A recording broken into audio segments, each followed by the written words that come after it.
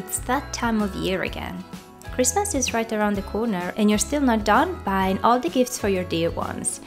And as usual, there is that specific person who you can't really find anything for.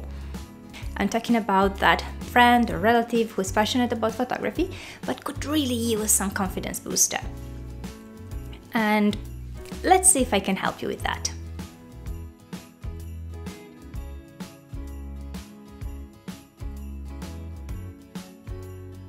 Hi everyone, welcome back to my channel all about how photography can help with mental health.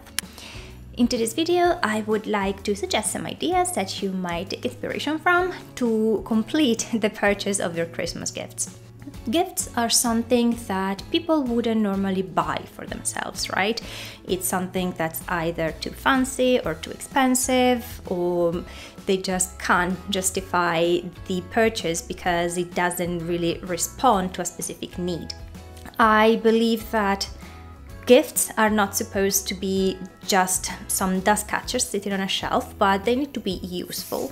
The list that I'm presenting in this video is targeting a very specific group, which is those photographers who are in need of some motivation or confidence boost. And how can you provide this boost?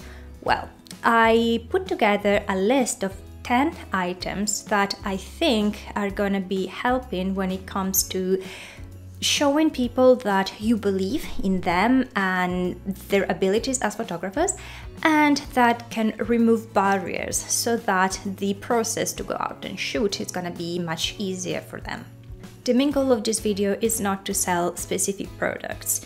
I think that there's way too many videos out there on YouTube that you can browse for and get an idea of this item for this budget range. What I'm trying to achieve here is to give some inspiration when it comes to provide encouragement for your dear ones. I will leave in the description links to what I use for myself, just to provide the starting point for your research. But I think that the brand and model are not relevant in this case. It's something that you can adjust and find based on your preferences, the place where you live and what delivers to your home, and the price range that you're looking at. With that said, let's start browsing through the list. In my opinion, one of the most important things for a photographer is online presence.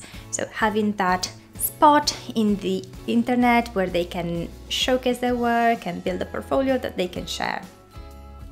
And if you are lacking confidence in what you do, it's not something that you would necessarily start looking into yourself. So my first idea to kick off this gift list is a subscription to a website hosting or domain to start building this online presence.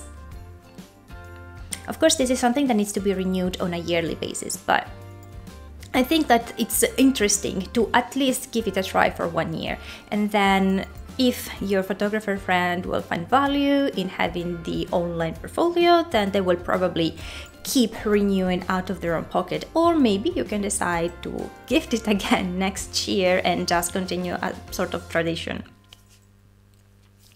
I believe that this is a type of gift that will really show how much you're valuing their work because you're vouching for their presence online, and it's gonna provide a lot of confidence to them and also improve the self-esteem and receive some indirect positive feedback on their work.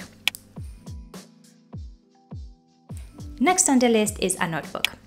I use notebooks a lot, both in physical and digital form when it comes to photography.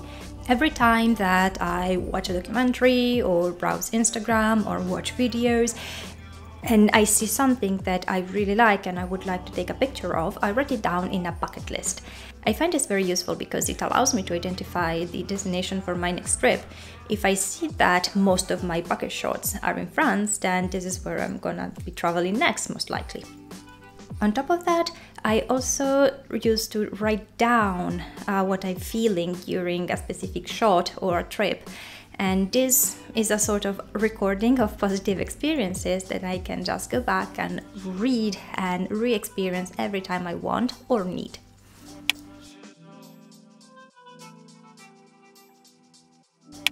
One more thing aiming at recording positive memories and experiences is an instant camera. Whether it's a full camera or just a small printer that you can connect to your phone, this will allow you to turn your memories and happy moments into something tangible that you can either keep for yourself in your wallet or on the desk, or share with whoever you're leaving that moment with.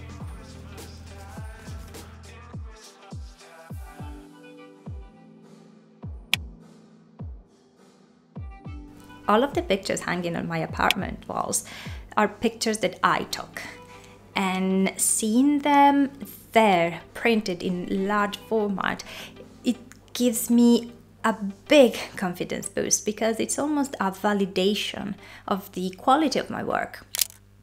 And I know it's a bit cheating because I picked them and decided to print them. But if this works for me with my own shots after a decision that I took, can you imagine how big of a motivation can be for someone to receive a print of something that they took a picture of? Since it's winter, and at least in this side of the world it tends to be fairly cold, my next suggestion would be gloves thought for photographers.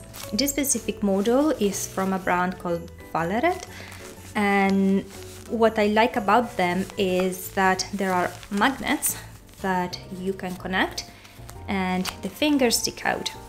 This allows me to operate the camera even when it's very cold.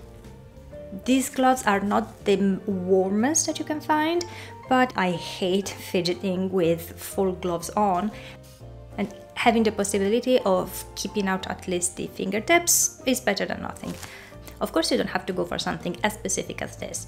You can simply go for those mittens that fold up and leave out the whole of the hand. Whichever model you decide to pick, it's going to be a much better improvement compared to either full gloves or no gloves whatsoever. And it will remove a layer of friction, allowing people to take pictures more easily without having to fidget too much with removing their gloves. Next in line, still under the bucket of friction removal, is accessories to shoot with the smartphone. I think it's safe to say that almost everyone has a smartphone these days, and it's something that you always carry with you, so it's easy to just take pictures with it. So removing friction between the moment that you identify something you would like to take a picture of and you taking the phone out of your pocket will result in a much higher number of pictures taken. I adopted the whole Peak Design ecosystem, so I have a phone cover with an attachment that it's compatible to the different mount tabs that they have, and this allows me to be much more flexible when it comes to attach the phone to either the strap of my backpack or a tripod or the dashboard of my car. And I think that a set of accessories for smartphone shooting will really send a message that there is no more excuses not to shoot. Next in line is a film camera. Again, it doesn't need to be a specific model. There are so many options in secondhand shops or grandma's attic.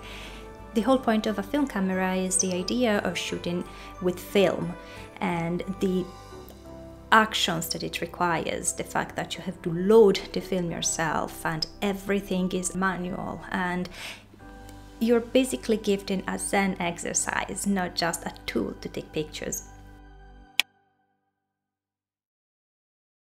Another priceless gift is inspiration. If you know the taste and likes of the person you're getting the gift for, I think that a photography book could be a great idea. Even if the person receiving the book doesn't know the author of the book, it doesn't mean that they will not be appreciated. And I believe that photography books are always a great source for inspiration. Even though you don't know specifically what authors they like, you can simply think of the type of photography that they prefer to shoot. Is it landscape photography or cityscapes or wildlife? This will give you an idea of what they might enjoy and shrink down the pool of photographers to pick from. Another item that is looking at removing barriers and friction is a mini tripod, which can be used both with the phone and with the camera. there are certain shots that are very difficult to take if you don't have a tripod or something to stabilize the camera on. And having something that is tiny and lightweight and easy to carry with you every time that you're carrying the camera will give you that extra help when you're identifying those situations. I'm thinking, for instance, of shots with water, or when the light is not enough, or sunset, and every time that you want to go for a long exposure, generally speaking. And now let's think out of the box. There is a card deck that is called Oblique Strategies and has been ideated for artists. Every card contains an artistic challenge to complete, and as you will see, they're very cumbersome and open for interpretation.